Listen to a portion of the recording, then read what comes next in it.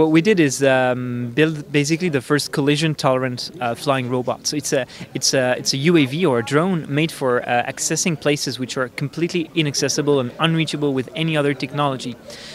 Basically, when a collision occurs, you have this protective cage around it, which can rotate freely around the robots, making the inside always remain stable, whatever happens. So this enables us to go in places like inside power plants, inside piping, inside chimneys.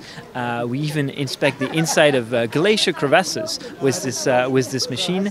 And with the lighting system that you have on the drone, in addition to the thermal camera and optical camera, you can gather images that you could not have gathered as quickly and as safely before. So the insurance industry and the drone industry are very complementary.